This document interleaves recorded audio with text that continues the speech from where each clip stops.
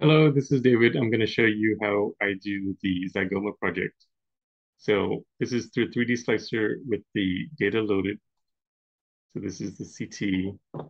I'm going to go to segment editor. I'm going to add three segments. I'm going to call them skull.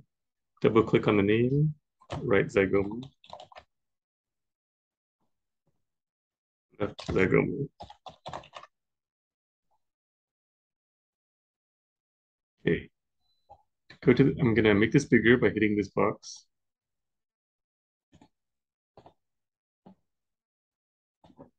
For the skull, I go to the thresholding, which is this button, switch it to 120, apply. Okay, this will make the bones green, but there's some dots. So I'm going to go to the islands. This one, the islands. Keep the largest island and apply. You will lose the islands there. Okay. You can show it in 3D, so hit this button to show it in 3D. Might have to wait a little bit, and also you have to center it. Center it here. This makes it bigger so you can see the volume. Make sure there's no extra soft tissue around. All right, so let's now go to the right zygoma and let's make the right zygoma uh, yellow. So I'm going to turn off the eye so that I can see the bone. I'm going to right click and drag to magnify, shift and left click and move it around. And so here's a suture right here for the zygomatic frontal bone, zygomatical frontal bone or frontal zygomatic bone. We need to put a marker there. So I'm going to go to right zygoma.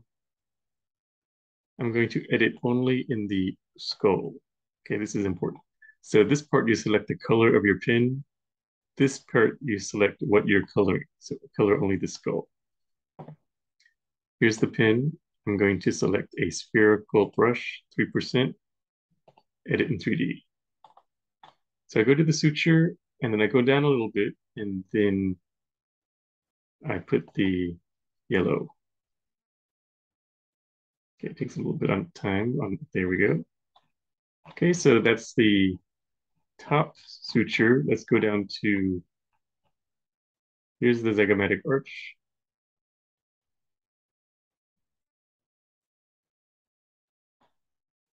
Okay, so here we have the zygoma on this side, maxilla on this side, so let's color it on this side. So let's color it here. You can put one circle or you can draw a line right there, it's fine. All right, so that's that. That's the zygomatical maxillary. Then we add one more. Let's find, this is the inferior orbital nerve, infraorbital nerve canal. This is where V2 is. So just put a yellow sphere or marker just lateral to that.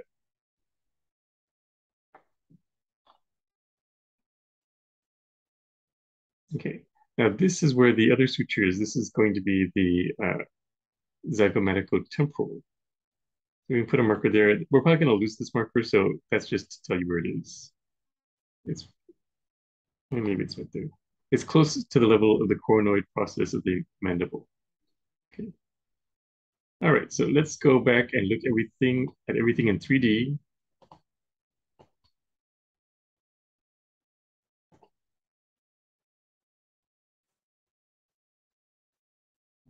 Let's center it. Show 3D.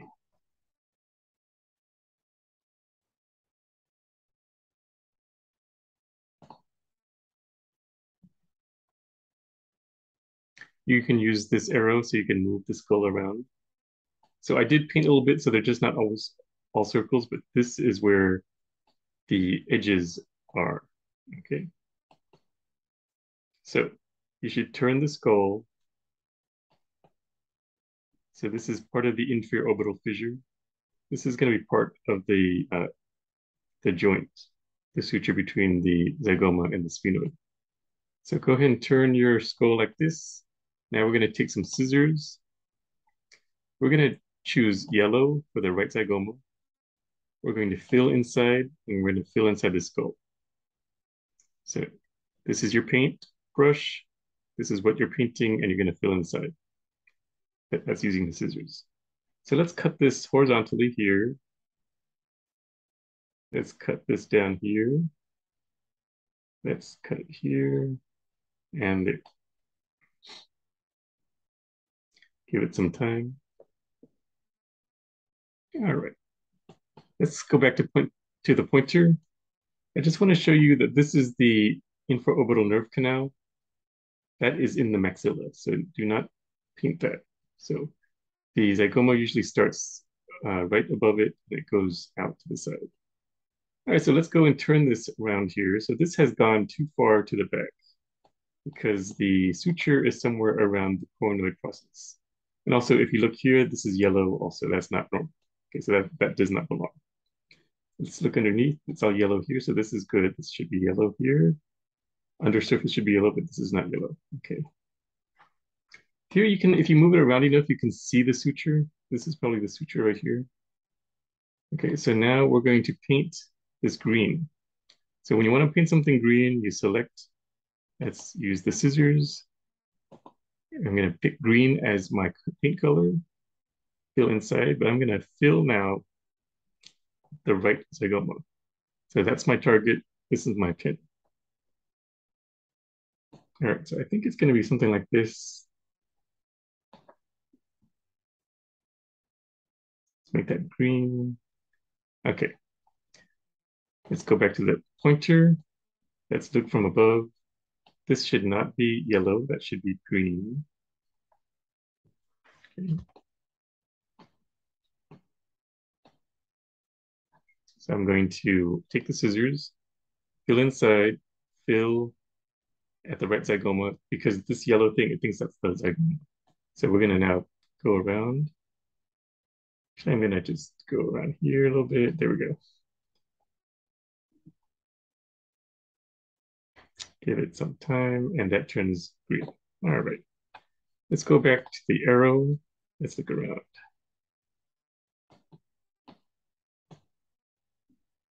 So always look here. This is where it might turn yellow, that you have to turn it back to green. And then this looks pretty good. Okay. All right. Let's center it again. So if you go up here and you hit A, it'll show you the frontal view. Okay. All right, so now let's go to the left zygoma. All right, so to do the left zygoma, we're going to do the same thing. Turn off the color so we can see the bone. We're going to select the left zygoma, which is brown. Select the pin, make it a sphere. We're going to paint inside the skull. And now let's find our sutures. Sometimes there's a fracture, so you're going to see the fractures more easily. You're going to see the sutures more easily. So here is the left frontozygomatic suture right here. All these little lines here. Let's choose where all the lines are and put a little brown sphere right there. Okay.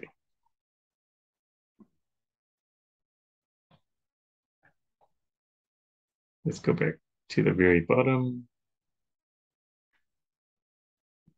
Okay, so the zygoma is on the side. So you can put color like that.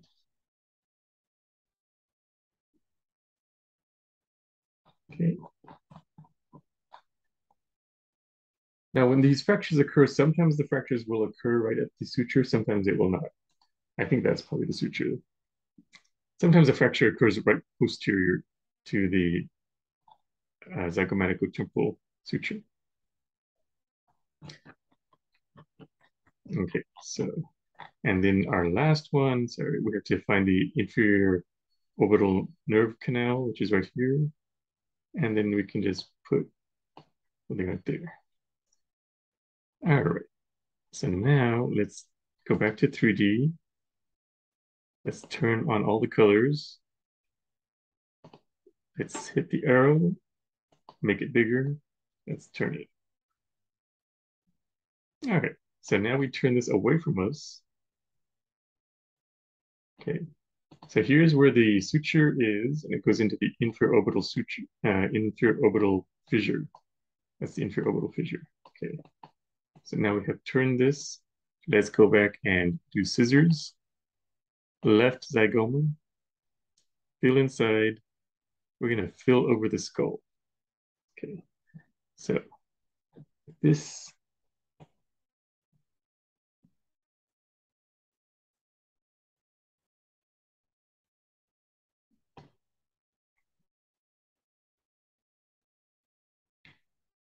All right, turns brown. Now suppose you did something wrong and you want to undo it. You use this arrow to undo it. So if you hit that, it turns back to normal. If you say, oh, actually I did it right, go forward, it does it again. In this, I think maybe I could have gone a little bit further, so I'm going to do this again like this.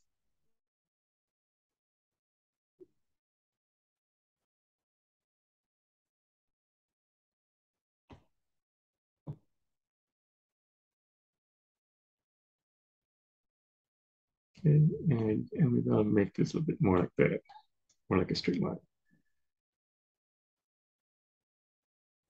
All right, so I go back to the pointer, then I can turn this thing.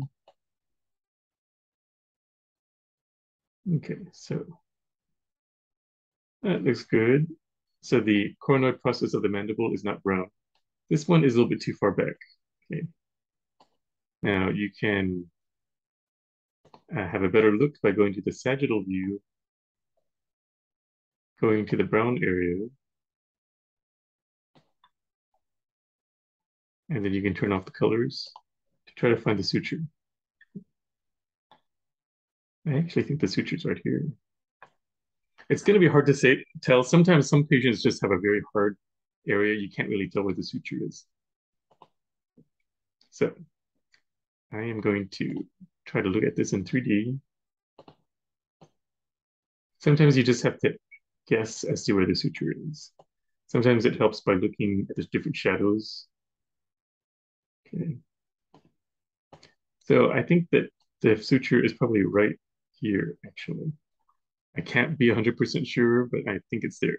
So because I want to make this area green, I'm going to select green, scissors, fill inside. I'm going to color on top of the left zygoma.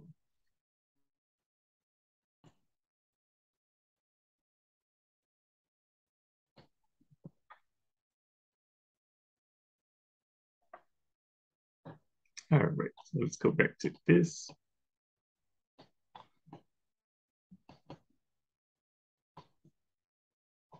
All right, so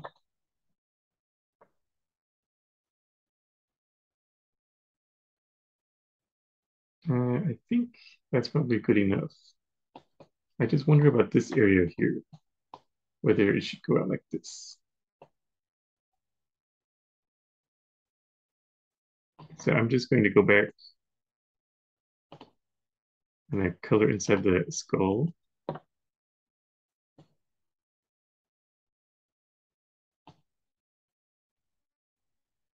Fill that in a little bit more. All right, and then let's turn this thing, see if I accidentally colored anything too much in the back. Yes. So here you can see I colored the coronoid process here,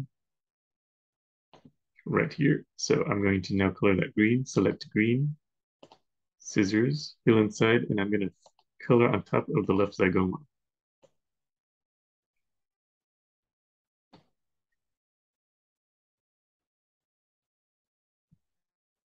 That should turn green. Yes, it did. Okay, so now I'm going to go back to my arrow.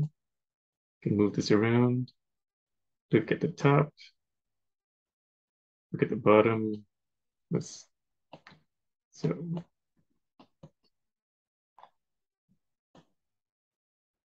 make sure it's colored on the top and the bottom. And top and bottom. Okay, so to make it straight, hit anterior. Here, if you do right, left, inferior.